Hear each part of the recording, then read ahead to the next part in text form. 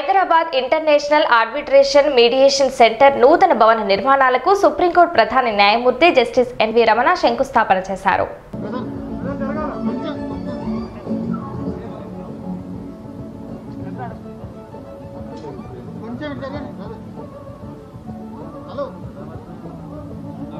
Good morning everyone.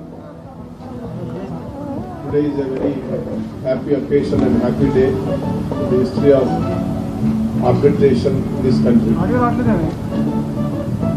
have earlier already started working in the arbitration center, Hyderabad International Mediation Arbitration Center. Now today we laid foundation and on behalf of Hyderabad International Arbitration and Mediation Center, I must thank the government of Telangana and the Chief Minister for giving a wonderful land in the heart of the city, a valuable land, as well as giving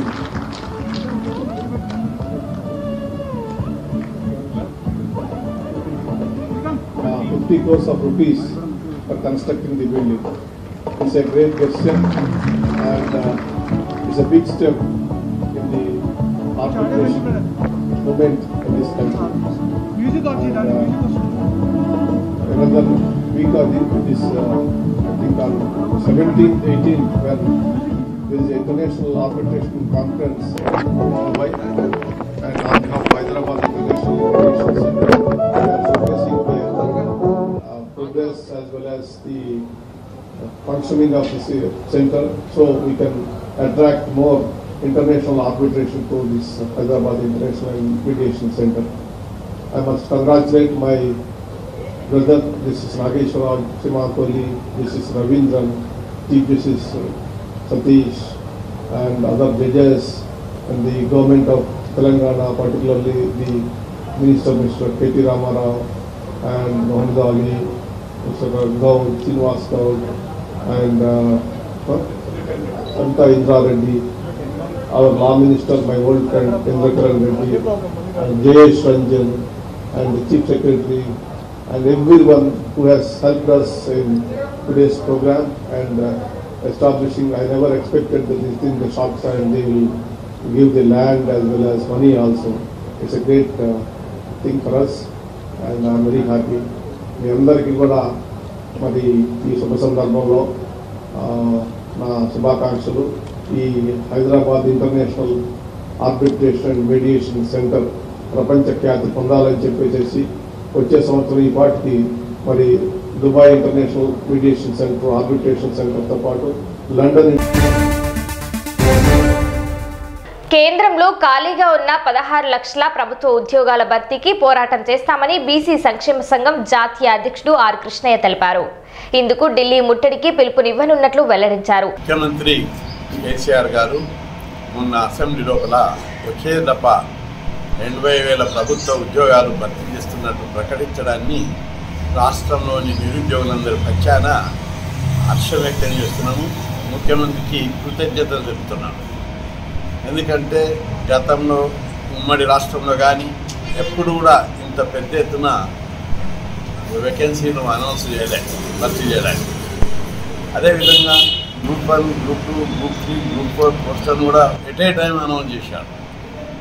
అయితే కేంద్రంలో కూడా ఈ విధంగా announce చేయలేరు, ఏ ఇతర రాష్ట్రాల్లో కూడా announce చేయనందుకు ముఖ్యమంత్రి గారు దీన్ని అనౌన్స్ చేసి నిరుద్యోగులకు ఒక ఆశాకిరణంలాగా ప్రకటించడము, రాష్ట్ర వ్యాప్తంగా పండుగ చేసుకుంటున్న నిరుద్యోగులు. ప్రాంతీయ పార్టీలన్నీ ఏకమై 2024లో బీజేపీని ఓడించాలని పశ్చిమ బెంగాల్ సీఎం టీఎంసీ అధినేత్రి మమతా బెనర్జీ పిలుపునిచ్చారు.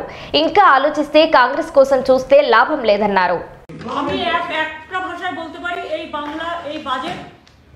জয় বাংলা বাজেট, সাধারণ মানুষের বাজেট, কৃষকের বাজেট, মা বোনদের বাজেট, ছাত্র যুবর বাজেট, শ্রমিকের বাজেট, মানুষের মুখে হাসি ফোটানোর বাজেট, সবুজ সৃষ্টি দৃষ্টির বাজেট এবং এই বাজেট সামাজিক সুরক্ষার একটা বড় বাজেট।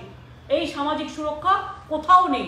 বিনা পয়সায় রেশন, বিনা পয়সায় চিকিৎসা, বিনা পয়সায় পড়াশোনা, বিয়ে না হলে টাকা এবং প্রত্যেকটা এলাকায় স্টুডেন্টদের ক্রেডিট কার্ড থেকে শুরু করে দুয়ারে রেশন থেকে শুরু করে, লক্ষ্মীর ভাণ্ডার থেকে শুরু করে, স্বাস্থ্যসাথী থেকে শুরু করে সব যে সামাজিক সুরক্ষা আমরা দিই, এটা আর কোথাও নেই।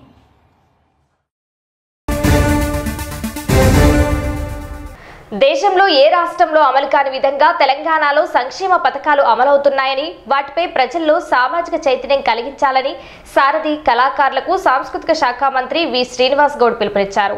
శుక్రవారం తెలంగాణ భాషా సాంస్కృతిక శాఖ తెలంగాణ సాంస్కృతిక సారథి కళాకారుల అవగాహన సదస్సు రవీంద్రబాద్లో ఘనంగా జరిగింది. మరొకరు ఈ మట్టి పాటని తనకి ఆవాహన చేసుకున్నటువంటి గొప్ప మనిషి. సో ఇద్దరి సారథ్యంలో ఈరోజు ఈ డైరీ ఆవిష్కరణ, ఈ క్యాలెండర్ ఆవిష్కరణ జరిగినందుకు ధన్యవాదాలు తెలియజేసుకుంటున్నాం. అలాగే ఇప్పుడు మన 33 జిల్లాలకు సంబంధించి ఇంతకుముందే మన గౌరవ డాక్టర్ రసమయ్య బాలకృష్ణ గారు చైర్మన్ గారు ప్రకటించారు సౌండ్ బాక్సులు. మనం ఎందుకంటే మనం ఫీల్డ్లోకి వెళ్ళినప్పుడు అమ్మాయి మనం ఫీల్డ్కి వెళ్తుంటాము, క్షేత్ర స్థాయిలో మనం ఎన్నో పనులు చేస్తుంటాము, పాటలు పాడుతుంటాము. సో ఈ పాటలు పాడుతున్నప్పుడు సౌండ్ వినిపిస్తే బాగుంటుంది, అది లౌడ్గా ఉంటే బాగుంటుంది అనే ఆలోచనతో గౌరవ చైర్మన్ గారు ఒక మంచి ప్రతిపాదన చేయడం జరిగింది. అదేంటంటే ఈ సౌండ్ బాక్స్ని, అంటే మొబైల్ సౌండ్ బాక్స్ ఇది, దీన్ని తీసుకెళ్లడం ద్వారా మనం ఎక్కడైతే అక్కడ పాటలు పాడి ప్రజలందరి యొక్క దృష్టిని ఆకర్షించే అవకాశం ఉంటుంది. ఈ సౌండ్ ఎక్కువగా వినిపించే అవకాశం ఉంటుంది. ఇవి లేటెస్ట్ అహుజా టెక్నాలజీని ఉపయోగించి తయారు చేసినటువంటివి. సో వీటిని మీకు ప్రతి జిల్లాకు ఒకటి చొప్పున ఇప్పుడు ఈ సందర్భంగా అందజేయడం జరుగుతుంది. గౌరవ మంత్రివర్యులు శ్రీ శ్రీనివాస్ గౌడ్ గారి చేతుల మీదుగా ఇది రిమోట్తో నడిచేది, ఇట్లా ఉంటుంది, ఇది పక్క అది ఇస్తూ, అలాగే డాక్టర్ రసమయ్య బాలకృష్ణ గారి చేతుల మీదుగా ఈ సౌండ్ బాక్సులను పంపిణీ చేయడం జరగడంలో ఉద్యమ నాయకులు ఏ వేదిక మేము వచ్చినా కూడా ముందు మీ తర్వాతనే మిగతా కార్యక్రమాలన్నీ కూడా తెలంగాణ జరుగుతున్న అన్యాయాన్ని అంత గొప్పగా మీ పాటల ద్వారా ఆవిష్కరించి ప్రజలను చైతన్యం చేసినటువంటి మీ అందరికీ, మా సాంస్కృతిక సారథి డైరెక్టర్ ఆఫ్ కల్చర్ మామిడి హరికృష్ణ గారికి, వేదిక ఉన్నటువంటి కళాకారులకు, కళా బృందాలకు, ఇక్కడ వచ్చినటువంటి డిపిఆర్ఓలకు అందరికి కూడా పేరు పేరున పాత్రికేయ సోదరులందరికీ పేరు పేరున నమస్కారం తెలియజేస్తూ, మీ అందరిని చూస్తూ ఉంటే నిజంగా ఈరోజు నేను 3 సంవత్సరాల నుంచి, నేను మంత్రి అయిన తర్వాత, మీ శాఖ మంత్రి అయిన తర్వాత 3 సంవత్సరాల నుంచి ప్రయత్నం చేస్తూ ఉన్నా. 5-6 నెలల తర్వాతనే కోర్టు కేసు కావడం, మీ పైన ఉద్యోగాలకు ఇబ్బంది రావడం, రసమయ్య బాలకృష్ణ గారు ఆయన ఎమ్మెల్యే ఉన్న ప్రాణమంతా కూడా ఎప్పుడు కలిసినా కూడా అన్న మా వాళ్ళది ఏమైంది కేసు, వాళ్ళకి మాత్రం ఉద్యోగాలు తీయద్దు, ఒకవేళ వాళ్ళకు ఉద్యోగాలు పోతే మళ్ళీ ఇట్లా కష్టమవుతుంది కదా అని ఆరాటం. ముఖ్యమంత్రి గారు కూడా కడుపులో పెట్టుకోవాలి వాళ్ళని, ఎట్టి పరిస్థితుల్లో ఏ అవకాశం వచ్చినా ఒకవేళ కాకపోతే మళ్ళీ అయినా వాళ్ళకు అవకాశం ఇవ్వాలి, కానీ ఎట్టి పరిస్థితుల్లో వాళ్ళు మాత్రం ఉండాలి అని చెప్పి ముఖ్యమంత్రి గారు చెప్పడం, దానికి కమిటీ వేసి 2 సంవత్సరాలు అయింది. ఎంత పరిశీలించామంటే ఏ ఒక్క కళాకారుని కూడా ఉద్యోగం పోవద్దు, ఏ ఒక్కరు కూడా కడుపులో నష్టం జరగద్దు, కడుపు మీద కొట్టొద్దు. ఎన్ని ప్రయత్నాలు చేసినా సరే ప్రతి ఒక్కరిని అన్ని పర్సెంట్గా ఆదుకోవాలి. ఎవరైనా మిగిలిపోతే కూడా ఇతర పద్ధతుల ద్వారా ఉద్యోగం అవకాశం కలిగించాలి.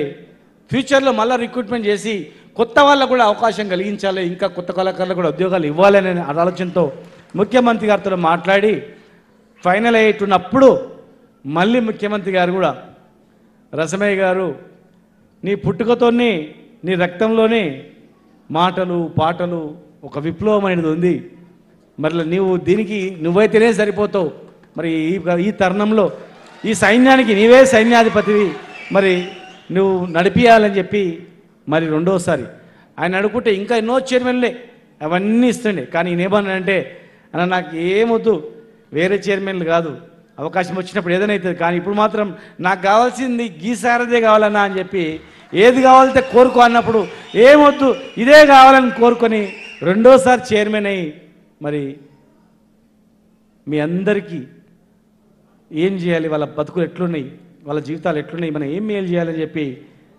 ఒక్కొక్కటి మరి మీకు అంశాల వారిగా ఇప్పుడే కోరడం జరిగింది. నేను మాట్లాడుతూ చెప్తా. ఖచ్చితంగా ఈ దేశంలో కళాకారులను గుర్తించింది మీరు చూసుకోండి, ఇక్కడ ఏ రాష్ట్రంలోనే కానీ కళాకారులకు ఉద్యోగ అవకాశాలు ఇచ్చింది కేవలం ఒక కేసీఆర్ గారు మాత్రమే. ఒక కళాకారునికి నువ్వు కళాకారునిగా మెలిగిపోవద్దు, నీ జీవితం మొత్తం కూడా తెలంగాణకు అంకితమైంది, నువ్వు గౌరవంగా శాసనసభలో ఉండాలని చెప్పి ఒక ఎమ్మెల్యేగా చేసినటువంటి ఘనత ఇవాళ కేసీఆర్ గారిది.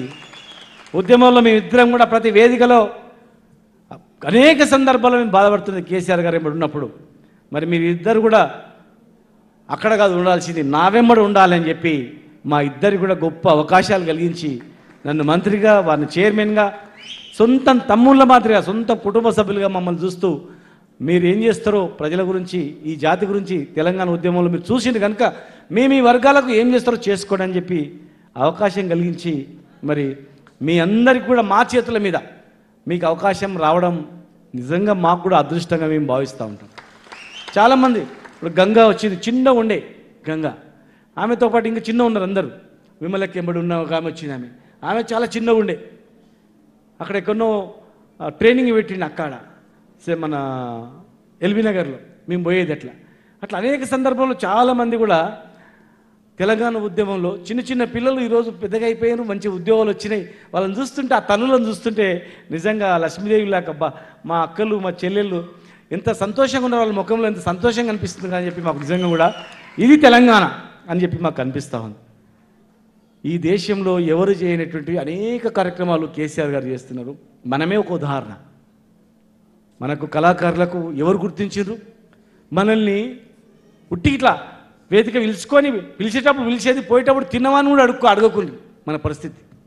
ఎంత ధైర్యమైనటువంటి ఒక గుర్తింపు లేదు, ఒక గౌరవం లేదు. తెలంగాణ ఉద్యమం తర్వాత మనకు ఎంత గౌరవం.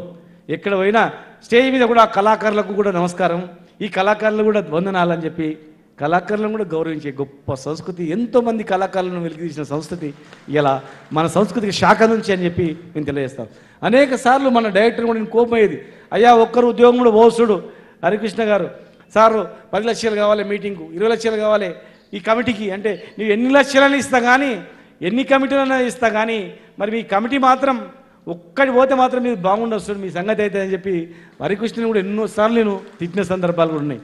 అన్నా మీరు ఏం చెప్తే అది వింటా, కళాకారులకు ఖచ్చితంగా కాపాడుకుంటా అని చెప్పి మరి మీ అందరికీ ఉద్యోగ అవకాశాలు ఇచ్చి, కొత్త వారికి కూడా కొంత అవకాశాలు ఇచ్చి, రాని వారికి కూడా దయచేసి చెప్తా ఉన్నాం, ఖచ్చితంగా కొద్ది రోజులలో ముఖ్యమంత్రి గారు మన పర్ఫార్మెన్స్ బట్టి ఫ్యూచర్ ఇంకా కొంత రిక్రూట్మెంట్ ఉంటుంది కనుక మనం చేసేటువంటిది కార్యక్రమాలను బట్టి ఇంకా ఎక్కువ ఉద్యోగ అవకాశాలు ఉంటాయి. మనం చేసే కార్యక్రమాలను సింగరేణిని ప్రైవేటీకరించే హక్కు కేంద్ర ప్రభుత్వానికి లేదని ఇంధన శాఖ మంత్రి జగదీష్ రెడ్డి స్పష్టం చేశారు. సీఎం కేసీఆర్ కంఠంలో ప్రాణం ఉన్నంత వరకు సింగరేణిని ఎవరూ ప్రైవేటీకరించలేరని చెప్పారు. సింగరేణి కాపాడుకునేందుకు ఏ స్థాయి ఉద్యమానికైనా సిద్ధమేనని పేర్కొన్నారు. కేంద్ర ప్రభుత్వం అన్ని అమ్ముతూ చివరికి దేశాన్ని అమ్మే పరిస్థితికి వచ్చింది. 100% నిజం అధ్యక్ష. జాతీయత పేరు చెప్పి పైకి వచ్చి బయట అధికారంలోకి వచ్చినా మొత్తం జాతీయ కథం చేసే పనులు చేస్తూ ఉన్నారు, అందులో సందేహం లేదు. ఇవాళ ఈ డిజిటలైజ్మెంట్ ప్రక్రియలో భాగంగా ఒక ప్రత్యేకమైన మినిస్ట్రీని సృష్టించి ఈ సంవత్సరం దాదాపుగా 6 లక్షల కోట్ల రూపాయలని ఈ ప్రక్రియ ద్వారా ఈ దేశ ప్రజలు వాళ్ళ రక్త మాంసాలను వచ్చి వాళ్ళ శ్రమతోని సంపాదించుకున్న ఆస్తుల్ని ప్రభుత్వ ఆస్తులుగా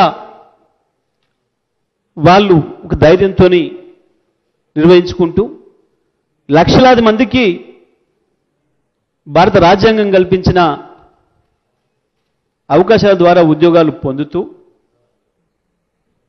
అంబేద్కర్ గారి ఆశయాన్ని నిజం చేసి చూపిస్తున్న ఇంత గొప్ప ప్రభుత్వ రంగ సంస్థల్ని, లాభాల్లో ఉన్న వాటిని కూడా నిజమే మిత్రులు అన్నట్టు ఎక్కడైనా చోట నష్టంలో ఉంది, దీన్ని మనం చేయలేకపోతున్నాం అనుకుంటే అక్కడ ఏదైనా ఇతరులని ఆహ్వానిస్తే ఆహ్వానించవచ్చు ఒకటి 2 చోట్ల. కానీ ఈ దేశం ఏర్పడ్డ నాడు, స్వాతంత్రం పొందిన నాడు ఆనాటి మహానుభావులు ఏ లక్ష్యాలతోనైతే ఈ దేశంలో ప్రజలకు రక్షణ కావాలి, ఈ దేశంలో ఉండే బీద ప్రజలకి ప్రత్యేకించి దళితులు, గిరిజనులు, బీసీ వర్గాల ప్రజలకు రక్షణ ఉండాలి, పూర్తి ప్రైవేటు దోపిడీ ముందుకు పోకుండా దానికి కొంత చెక్స్ బ్యాలెన్సెస్ ఉండాలని చెప్పి ప్రభుత్వ రంగ సంస్థలను ఏర్పాటు చేసినరో ఆ లక్ష్యాన్ని మొత్తం నిర్వీర్యం చేస్తూ ఇవాళ కేంద్రం దారుణంగా ప్రవర్తిస్తుందనే విషయంలో ఇక్కడ కూడా సందేహం లేదు అధ్యక్ష. ఇక్కడ 1, 2 కాదు అధ్యక్ష, దాదాపు 100కు పైగా ప్రభుత్వ రంగ సంస్థలు, దాంట్లో నవరత్నాలు అని చెప్పి మనం ఇంత గొప్పగా చెప్పుకుంటున్న సంస్థలు BHL కావచ్చు, మన LIC కావచ్చు. అసలు భారతదేశంలో ఇన్సూరెన్స్ అంటే ప్రజలకు తెలిసేది LIC మాత్రమే, ఇంకొక సంస్థ పేరే తెలియదు. LIC అంటే ఒక ధైర్యం. ఇవాళ అటువంటిది బ్రహ్మాండంగా లాభాల్లో ఉండి ప్రభుత్వానికి ఏదైనా ఆపద వచ్చినప్పుడు ప్రభుత్వాన్ని కూడా ఆదుకుంటున్న సంస్థ అది. అప్పు రూపంలో ఇంకో రూపంలో డబ్బులు ఇస్తూ ఆపత్కాలంలో ప్రభుత్వాన్ని, కేంద్ర ప్రభుత్వాన్ని ఆదుకుంటున్న సంస్థ. లేదా ఇతర రాష్ట్రాలు ఎక్కడైనా అవసరం ఉండి మాకు లోన్ కావాలంటే కూడా సాయం చేస్తున్న సంస్థ. మంచి ఆరోగ్యకరంగా అద్భుతంగా ముందుకు పోతున్న సంస్థ. దాంతోపాటు రైల్వే ఈ దేశంలో బీద ప్రజానికానికి ఉన్న ఏకైక ట్రాన్స్పోర్ట్ సిస్టమ్. అతి తక్కువలో, అతి చౌకలో పేద ప్రజలు 100 కిలోమీటర్లు పోగలిగిన మన సాధనం రైల్వేస్ను, ఎయిర్లైన్స్ను. ఈ చివరికి ఈ రోడ్లు, రైల్వేలు, transmission, power generation, gas pipe లైన్లు, ప్రోడక్ట్ పైప్ లైన్లు, ప్రతిదీ కూడా, టెలిఫోన్లు, వేర్ హౌసింగ్, మైనింగ్, ఏ ఒక్క రంగాన్ని కూడా వదిలిపెట్టకుండా మొత్తం ప్రైవేటైజేషన్ చేస్తూ ప్రైవేట్ వ్యక్తులకు కట్టబెడుతూ లక్షలాది మంది ఉద్యోగుల్ని నిరుద్యోగులుగా మారుస్తూ ఈ దేశ ప్రజానికాన్ని ఒక భయంలోకి నెడుతూ భవిష్యత్తును అంధకారం చేస్తూ కేంద్ర ప్రభుత్వం తీసుకుంటున్న నిర్ణయాల్ని మనందరం చూస్తూ ఉన్నాం. అయితే సింగరేణి కాలనీస్కు సంబంధించి వాస్తవానికి అది ఎప్పుడో 130 సంవత్సరాల క్రితం, 150 సంవత్సరాల క్రితం బ్రిటిష్ హైదరాబాద్ డెక్కన్ కంపెనీగా ప్రారంభించిన సింగరేణి గ్రామంలో, ఆ తర్వాత దాన్ని పూర్తిగా మనమైన డబ్బులతోని కేవలం తెలంగాణకు సంబంధించి ఆనాటి నిజాం రాష్ట్ర ప్రభుత్వ సంస్థగా లండన్లో బిడ్లో పాల్గొని పూర్తి తెలంగాణ డబ్బులతోని కొని ప్రభుత్వ సంస్థగా దాన్ని ఇంతకాలం నిలుపుకుంటూ వచ్చిండ్రు.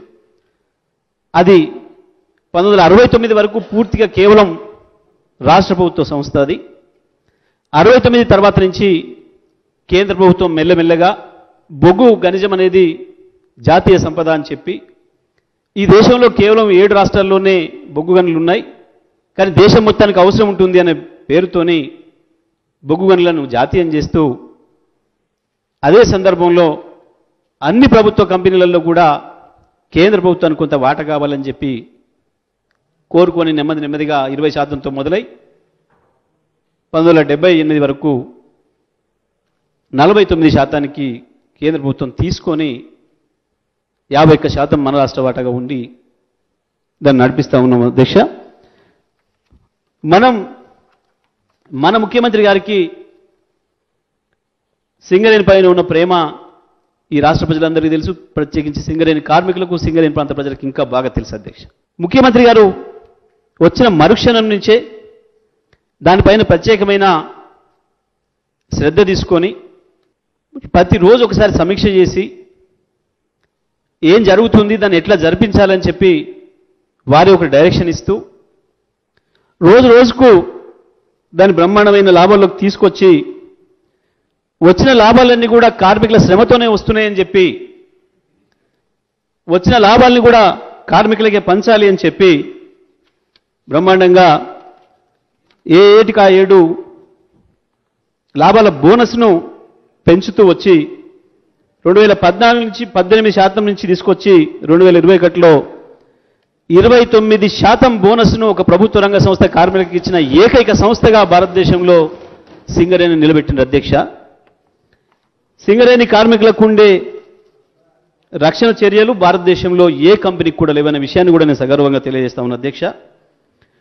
సింగరేణి కార్మికులకు ఏదైనా చిన్న ప్రమాదం జరిగితే కూడా ఈ దేశంలో ఏ కంపెనీ, ఏ ప్రైవేట్ కంపెనీ ఉద్యోగస్తులకు, సీఈఓలకు కూడా రానటువంటి ఎక్స్గ్రేషన్లు కూడా ఇస్తూ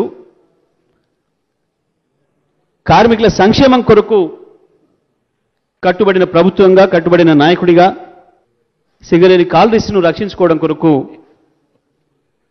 ముఖ్యమంత్రి గారు తీసుకొని చర్యలేదు అధ్యక్ష. మిత్రుల ఆందోళన అందరికీ నాకు కూడా అర్థమైంది. తప్పకుండా తీర్మానం చేయాలన్నా, పక్షాలను తీసుకుపోవాలన్నా, ఏ పక్షాలను తీసుకుపోవాలి, అన్ని విషయాలలో ముఖ్యమంత్రి గారికి స్పష్టమైన అవగాహన ఉంది. ఈ రాష్ట్రంలో టీఆర్ఎస్ ఉన్నంత కాలం, కేసీఆర్ కంఠంలో ప్రాణం ఉన్నంత కాలం ఎస్సీసీఎల్ ప్రైవేటైజేషన్ చేయడం ఎవరి వల్ల కూడా కాదనే విషయాన్ని నేను గౌరవ సభ ద్వారా రాష్ట్ర ప్రజానికానికి కూడా తెలియజేస్తా ఉన్నా, సింగరేణి కార్మిక లోకానికి కూడా తెలియజేస్తా ఉన్నా అధ్యక్ష. కేసీఆర్ ఉండగా ఎస్సీసీఎల్ ప్రైవేట్ చేయడం ఎవరి వల్ల కూడా కాదు. దాన్ని ఎంత దూరమైనా వెళ్తారు. మరొక ఉద్యమానికి, తెలంగాణ ఉద్యమానికి ఎట్లా బయలుదేరినో ఆ రోజు సింగరేణిని కాపాడుకోవడానికి అంతకు రెట్టింపు ఉద్యమమైనా చేసి సరే సింగరేణిని కాపాడుకోవడంలో ముఖ్యమంత్రి గారికి ఉండే చిత్తశుద్ధి, నిబద్ధత తిరుగులేనిదనే విషయాన్ని నేను తెలియజేస్తా ఉన్నా అధ్యక్ష. ప్రజల సంపద, ఆస్తులను కొల్లగొట్టే తెలివి తమకు లేదని ప్రభుత్వ విప్ బాల్కా సుమన్ అసెంబ్లీలో కాంగ్రెస్ సభ్యుడు రాజగోపాల్ రెడ్డిని ఉద్దేశించి చురకలంటించారు. సంపదను పెంచడం, ప్రజలకు పంచడమే తమ ప్రభుత్వ లక్ష్యమని చెప్పారు. గత ప్రభుత్వాల హయాంలో మాదిరిగా కొంతమందికే పంచే కార్యక్రమం చేయబోమని పేర్కొన్నారు. బొగ్గు గన్ల వేలంపై అసెంబ్లీలో జరిగిన చర్చలో ఆయన మాట్లాడారు. నేను అడుగుతా ఉన్నాను అధ్యక్ష, ఎందుకంటే ఈ 4 బొగ్గు బ్లాకులతో అయిపోతుంది అధ్యక్ష. మళ్ళీ నెక్స్ట్ వరుసలో ఇంకో 14 బొగ్గు బ్లాకులు ఉన్నాయి. ఇవాళ ఈ 4 బొగ్గు బ్లాకులు మనకు దక్కకపోతే నెక్స్ట్ వచ్చే మళ్ళీ 14 బొగ్గు బ్లాకులు కూడా మనకు దక్కనటువంటి పరిస్థితి ఉంటుంది. కాబట్టి అదే జరిగితే సింగరేణి ఘోరంగా నష్టపోతుంది అధ్యక్ష. కాబట్టి దానికి సంబంధించి ప్రభుత్వం ఏం చర్యలు తీసుకుంటుందో తమరి ద్వారా కోరుతా ఉన్నాను అధ్యక్ష. అదేవిధంగా అధ్యక్ష, దేశవ్యాప్తంగా పెద్ద ఎత్తున ప్రభుత్వ రంగ సంస్థలు అమ్మకానికి పెడుతుంది అధ్యక్ష సింగరేణి మన కేంద్ర ప్రభుత్వం. మాకు ఇవాళ భయం అవుతుంది సింగరేణి ప్రాంతంలో ప్రజానీకానికి, ప్రజాప్రతినిధులకు. ఎందుకంటే పొరుగు రాష్ట్రంలో ఆంధ్రప్రదేశ్లో చూస్తున్నాం అధ్యక్ష, అక్కడ ఐరన్ ఓర్ మైన్స్ మాకు కావాలని చెప్పి పక్క రాష్ట్రమి ఆ విశాఖ స్టీల్ ప్లాంట్ అధికారులు, యాజమాన్యం వాళ్ళందరూ కూడా కలిసి 27 సార్లు అప్లికేషన్లు పెట్టుకున్నా వాళ్లకు ఐరన్ ఓర్ మైన్స్ ఇవ్వకుండా దాన్ని నష్టాల బాటను పట్టించి ఇవాళ ఆ సంస్థను అమ్మకానికి పెట్టిరు అధ్యక్ష, విశాఖ స్టీల్ ప్లాంట్ అక్కడ ఆంధ్రప్రదేశ్లో.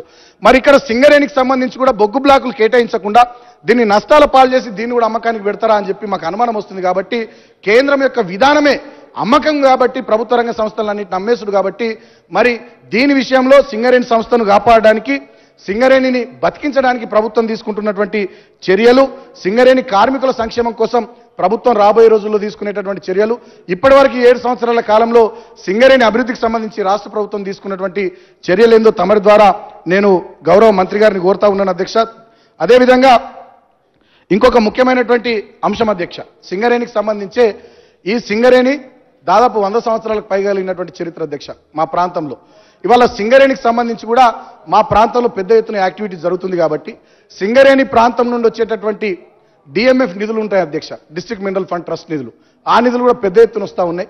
సో ఆ నిధుల్ని కూడా మా సింగరేణి కోల్బెల్ట్ ఏరియాలో మా ప్రాంతంలోనే ఖర్చు చేయాలని చెప్పి గతంలో కొన్ని సందర్భాల్లో కొంత ఇతర ప్రాంతాల్లో ఖర్చు చేసినప్పటికీ ఇప్పటికైనా దయచేసి నేను రాష్ట్ర ప్రభుత్వాన్ని కోరుతా ఉన్నా, మ్యాక్సిమం నిధులు సింగరేణి కోల్బెల్ట్ ఏరియా నుండి వచ్చే డిఎంఎఫ్ నిధులు మా ప్రాంతంలోనే ఖర్చు చేసే విధంగా రాష్ట్ర ప్రభుత్వం కూడా చర్యలు తీసుకోవాలని, ఆ దిశగా ఆ మంచి ఆలోచన చేయాలని చెప్పి నేను రాష్ట్ర ప్రభుత్వాన్ని కోరుతూ నేను ఒకటే ఇవాళ ఆశిస్తా ఉన్నాను అధ్యక్ష, ప్రభుత్వం నుండి కోరుతా ఉన్నాను.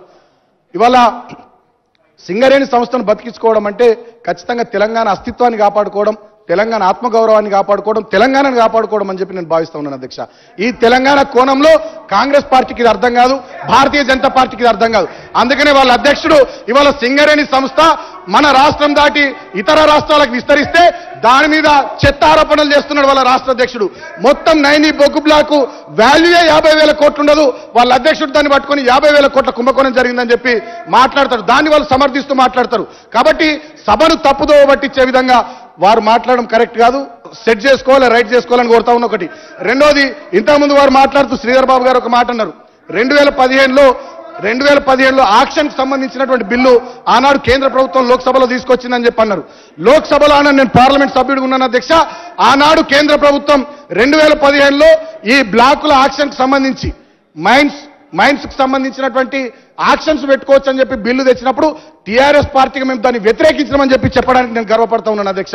ఎందుకంటే దేశ ప్రజల హితం దృష్ట్యా ఖచ్చితంగా మైన్స్ అనేటటువంటివి దేశ ప్రజల ఆస్తి కాబట్టి వీటిని ప్రైవేట్ వాళ్ళకి అప్పచెప్పేటటువంటి విషయంలో ఆనాడు టీఆర్ఎస్ పార్టీ స్టాండ్ కానీ ఈనాడు టీఆర్ఎస్ పార్టీ స్టాండ్ కానీ వెరీ క్లియర్ అధ్యక్ష. ఆనాడు మేము సపోర్ట్ చేయాలి, దాన్ని ఈ రోజు సపోర్ట్ చేయాలి. అందుకని సింగరేణిని కాపాడుకోవడానికి మేము గట్టిగా మాట్లాడుతున్నాం అధ్యక్ష. వాళ్ళు కాంట్రాక్టర్లతో చేతులు కలిపి వాళ్ళు గతంలో ఏమేం చేసిర్రో అదే ఇప్పుడు మేము చేస్తున్నామని వాళ్ళు అనుకుంటున్నారు అధ్యక్ష. అది తప్పు. వాళ్ళు అటువంటి ఆలోచనలు మానుకోవాలి.